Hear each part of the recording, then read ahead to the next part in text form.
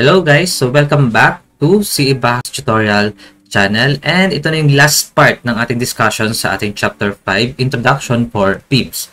So the last part is all about the bending strength of non-compact shape. So na-discuss na natin sa third part ng ating discussion yung about sa compact shape. So magdako naman tayo rito. So as previously noted, most standard W, M, S, and C shapes are compact. A few are non-compact because of the flange width to thickness ratio, but none are slender. Ayan. Although kung meron namang slender, meron pa rin namang tayong requirements under sa NSCP 2015. So in general, a non-compact beam may fail by, of course, LTB or lateral torsional buckling, sa flange local buckling, or web local buckling. Any of these types of failure can be in either the elastic range or the inelastic range. So from AISC F3, for flange local buckling, if lambda or the width to thickness ratio is greater than the lambda P but less than or equal to lambda R, the flange is non-compact. So buckling will be inelastic, and yung ating nominal moment is equivalent to MP minus 0.7 FYSX multiplied by lambda P or lambda minus lambda P over lambda R minus lambda P. So same lang to sa dito, hindi ba? Ayan, same lang siya actually, pero imbis na LB, LP and LR yung gagamitin natin, ang gagamitin naman natin is lambda. Kasi syempre, tayo non-compact shape na tayo. Okay? So anong nangyari, yung ating width to thickness ratio is nasa range ng ating lambda P and lambda R. So ito yung gagamitin natin ngayon.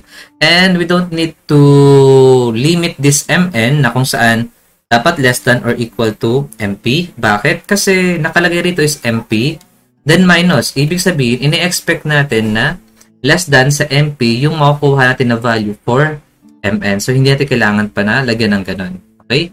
So doon naman sa NSCP 2015 requirements, under sa section 506.3, double symmetric I-shaped members with compact webs and non-compact or slender flanges bent about their major axis. So, anong nangyari dito kasi, kapag ang isa sa mga members or sa element ng members natin is non-compact, ibig sabihin, yung buong member natin is consider natin as non-compact shape. Like for example, compact nga yung webs, pero non-compact naman yung ating flange. Therefore, kinoconsider natin na yung ating beam is non-compact shape. Okay? Or vice versa. Okay.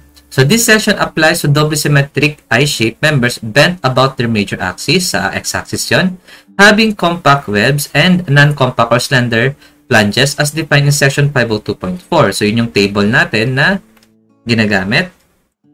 Okay? So, yung table natin. Okay, nasa introduction, no? Ayan. Ayan, so ito yung table natin under sa section 502.4. So the nominal flexural strength, Mn, shall be the lower value obtained according to the limit states of lateral torsional buckling and compression flange local buckling. Okay? So under naman sa section 506.3.1, lateral torsional buckling. For lateral torsional buckling, the provision of section 506.2 shall apply. So, nasan yun? NSCP. Okay. 0.2.2, no? So, dito tayo. Ayan. Ayan, dito. Okay, so dito natin i-apply yung ating lateral torsional buckling. And then, sabi niya rito, for compression flange buckling, or yung compression flange buckling kasi, ito yung tinatawag natin na flange local buckling or FLB. So, for sections with non-compact flanges, yung ating MN is ito nga. Ayan. Yung equation natin. And, kapag naman slender daw yung ating flange, ayan, ito yung equation natin. Although kay William T. Segui, hindi siya nagpakita ng equation na ganito. Pero, syempre, meron niya sa AISC. Pero hindi niya na pinakita kasi usually, sabi nga niya rito, di ba?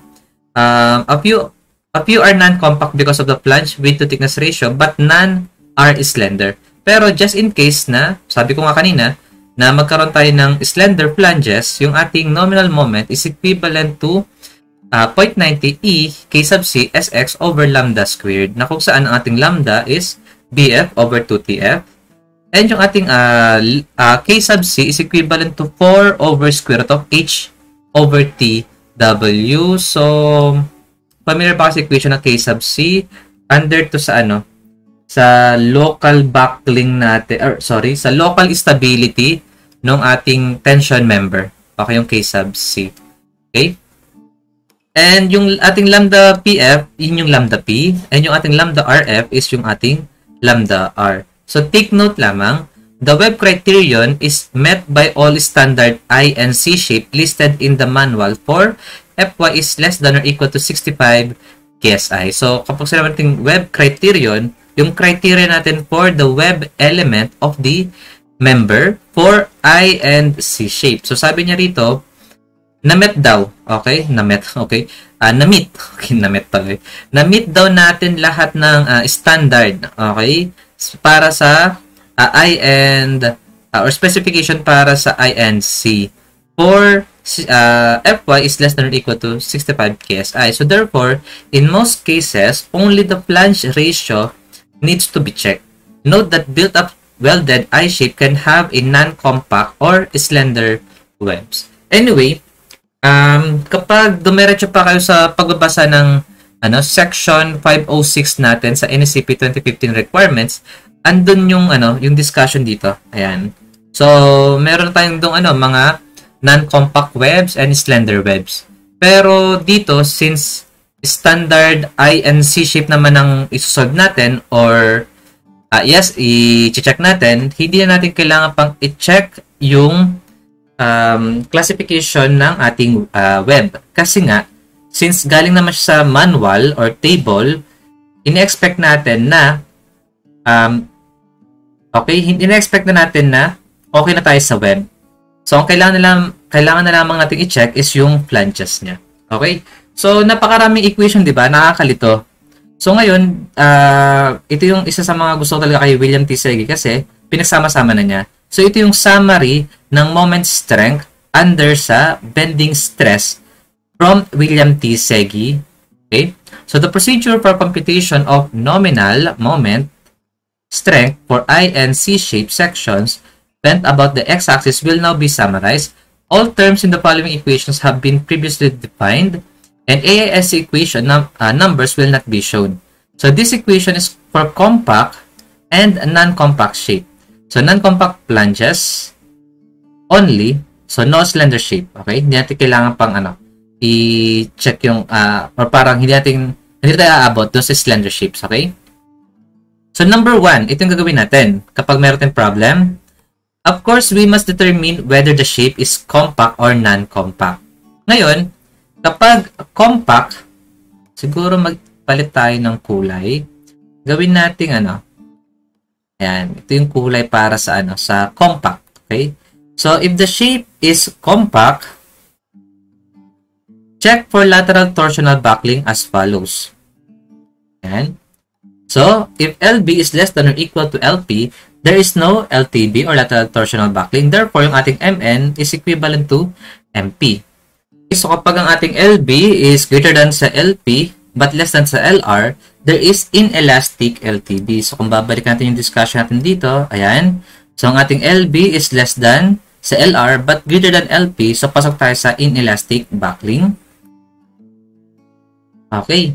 So, mangyari, yung ating MN is equivalent to CB multiplied by MP minus 0.7 FYSX multiplied by LB minus LP over LR minus LP.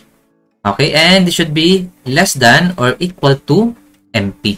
Okay, so bakit hindi natin ginamit yung lambda? Kasi compact yung ating shape. Okay, so ngayon, kapag nag-greater than tayo sa LR or yung ating LB is greater than LR, yung ating failure is elastic lateral torsional buckling. And yung ating MN is equivalent to FCR SX. And yung ating FCR is equivalent to CB pi squared E over LB over RTS squared. Square root of 1 plus 0.078 J multiplied by C over SX multiplied by H sub O multiplied by the quotient of LB and RTS squared. Okay, na kung saan yung ating yung MN na makukuha natin dito dapat is less than pa rin sa MP. Kasi dito nga, hindi tayo pwedeng lumagpas sa MP, di ba? Yan. Kasi tingnan nyo naman, ang dapat na makuha natin kasi under sa elastic buckling is dapat talaga mas mababa sa MP. Ayan, no? Diba? Ito yung ating MN. And kapag ang ating MN is na greater than sa MP, okay, so dapat hanggang dito lang tayo sa MN. Okay? Ayan. So, number 3 naman. So, iba na yung kulay. Gawin natin yan, ito. Kapag daw ang ating shape is non-compact, yan, because of the flange, the nominal strength will be the smaller of the strengths corresponding to the flange local buckling and lateral torsional buckling. So, ibig sabihin, hindi na natin i-check yung failure natin sa web local buckling. So, sa ano lang tayo? Flange and lateral torsional buckling. So, sabi rito, kapag ang ating lambda is less than or equals to lambda P, there is no FLB. Ayan. Or flange local buckling. Tama nga rin naman. Okay, pero kapag ang ating lambda is greater than lambda P but less than lambda R, the flange is non-compact. Ayan. So, kapag non-compact, papatan lang natin to. Ayan. Okay, so kapag non-compact, itong equation to, magiging na siyang MP minus MP minus 0.7 FYSX multiplied by lambda minus lambda P over lambda R minus lambda P. So, ngayon, katapos ating makuha yung strength natin under sa FLB or sa flange local buckling, kukunin rin natin yung lateral torsional buckling natin. Yan. O yung strength natin sa lateral torsional buckling. So, saan ulit under to? Dito lang. Sa number 2. Ayan, o. Okay? Or dito, ayan pala, sorry. Sa inelastic or sa elastic lateral torsional buckling.